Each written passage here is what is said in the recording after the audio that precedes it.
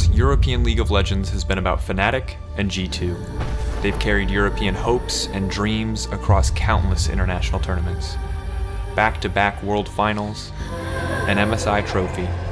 This is what peak League of Legends looked like. One of these teams has always dominated domestically, but this summer has been different. Reckless tries to dive in the exhaust, but here's the hero's entrance, and Reckless has to cleanse the QSS and try and get out of there, but he's going to be the last one standing as Reckless versus the world. I think the Fnatic look pretty bad right now, and they have a lot of work to be done to be able to challenge the top spots once again. Everyone in the team wants to be the guy that basically carries us out of this slump and into playoffs. I think it's just about like how you work together, and that's what we have to realize, and that's what we have to work on. Either we're gonna stomp enemies or we're gonna look like clowns. Look at that damage, that's what you want from your Rekt, and it's finally paying off. Reckless running for the hills, and Fnatic gift-wrapping a Baron just like that. Flash across the one that goes forward, hurts with the crescendo, with the clean roam, gets hooked! He's just too far forward, now he's gonna put some damage over to the dreams, but the Emperor survived from Abadage! My faith in G2 is like rapidly declining. Right now we're getting humbled a bit. We're like in the middle of the pack, so now we're like, can't really be cocky, you know? Comes out that hits his wide, you can burst it, right now, Caps has to do it! Oh, Caps gets it! The top of fate, the combo! I don't really think much about not making playoffs. We are a strong enough team that should never happen.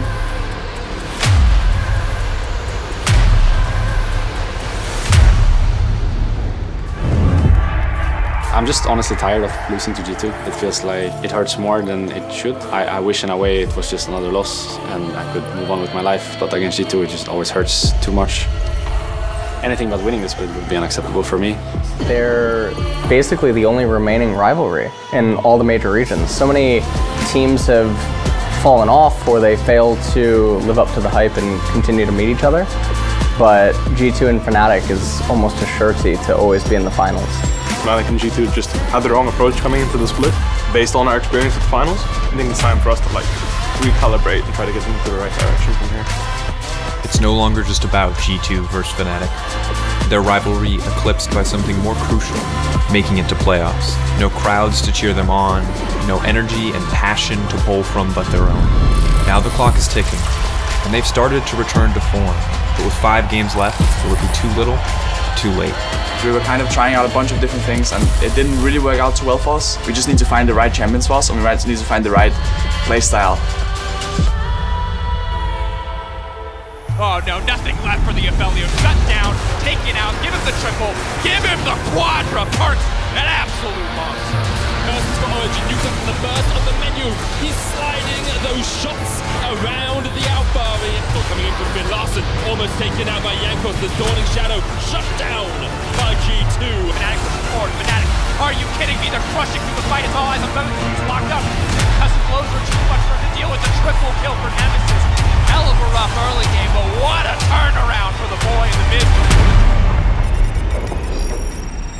The stakes are high. No playoffs, no worlds. Spring success will not carry your summer this time. Everything comes down to these final matches. Will Fnatic finally overcome their own demons? Can G2 focus their efforts and find the form that brought them to the top of the table time after time? For these heroes, there is no way around each other. One must win, one must fall.